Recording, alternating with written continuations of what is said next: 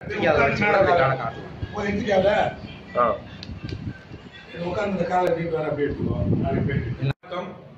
பேர் உதயகுமார். நான் அம்பத்தூர் புதூர்ல வெரிஸ்கோ வெயின் சிகிச்சைக்காக நான் இங்க வந்திருக்கேன். இதுக்கு முன்னாடி நான் சென்னையில் உள்ள பிரைவேட் ஹாஸ்பிட்டல்ல வெரிஸ்கோ வெயினுக்காக 2 வருஷமா நான் ட்ரீட்மெண்ட் எடுத்துருந்தேன். ஆனா அங்க கிட்டத்தட்ட நான் 1 இயர் இந்த வெரிஸ்கோ வெயினுக்காக டைட்டா காலில் சாக்ஸ் போட சொல்லியிருந்தாங்க. 1 இயர் நான் கண்டினியூ பண்ணியிருந்தேன். ஆனா அதுக்கு உண்டான ஒரு எந்தவித முன்னேற்றமும் எனக்கு ஆக்சுவலா தெரியல. ஆனா நான் இங்க ஸ்ரீ போகர் வர்மா சிகிச்சையாலயா நான் இங்க ஒரு 5 நாளா நான் ட்ரீட்மெண்ட் எடுத்துருக்கேன். இப்போ எனக்கு மாற்றங்கள் என்னால கண்ணெதிராக என்னால உணர முடியுது. அதுக்கு ஆதாரம் வேணும்னா நான் என்னுடைய காலை நான் காமிக்கிறேன்.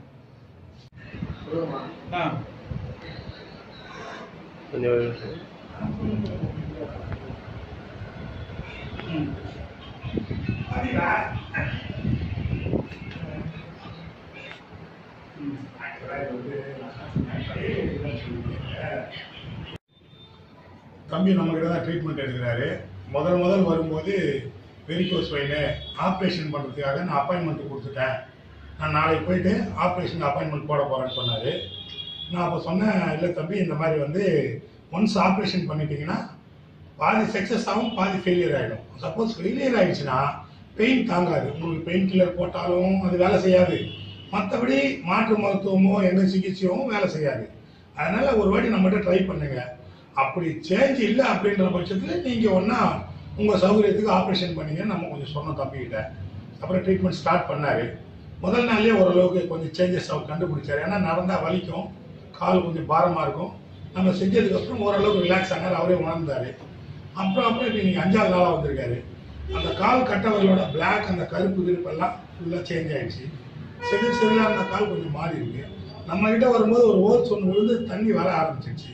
ஸோ இப்போ அதெல்லாம் அரெஸ்ட் ஆகி கொஞ்சம் ஓரளவு நல்லா இருக்காரு. அது உங்களுக்கு அந்த காலம் கூட நாங்கள் காமிச்சிருக்கோம்.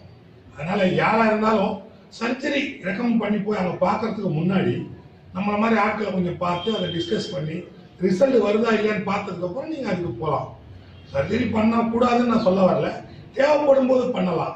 தேவையே இல்லாமல் மருந்து எடுத்து சர்ஜரி பண்ணிட்டா அதுக்கப்புறம் மாற்று மருந்தோ ஒரு மற்றபடி நீங்கள் சித்தா ஆயுர்வேதாவோ எந்த மருந்துமே வேலை செய்யாது. இயற்கையாக இருக்கும்போது உடம்பு தான் மற்ற வைத்தியம்லாம் வேலை செய்யும். இயற்கைக்கு மாறா நீங்கள் சர்ஜரி அதுக்குன்னு போயிட்டதுக்கப்புறம் இயற்கையான மருத்துவம் வேலை செய்யறது மிக குறைவாக தான் இருக்கும். அதனால் எல்லாருக்கும் நான் அட்வைஸ் பண்ணுறது என்னென்னா, வெரிகோஸ் வெயின் அப்படின்னு வந்துட்டாலே நரம்பு சிலந்தி நரம்புன்னு சொல்லுவாங்க. அந்த மாதிரி வந்துட்டா நீங்கள் தயவு செஞ்சு முதல்ல மாற்று மருத்துவம் மற்ற மருத்துவத்தை முயற்சி பண்ணிட்டு எதுவும் முடியலன்ற பட்சத்தை நீங்கள் வேணா அறுவை சிகிச்சைக்கு முயற்சி பண்ணலாம். முடிஞ்ச அளவுக்கு இதுலேயே சரி பண்ணிடுவாங்க எல்லாமே. அதனால் நீங்கள் முடிஞ்ச அளவுக்கு வெரிகோஸ் வெயின் சர்ஜரி வேணாங்கிறது என்னோட கருத்து.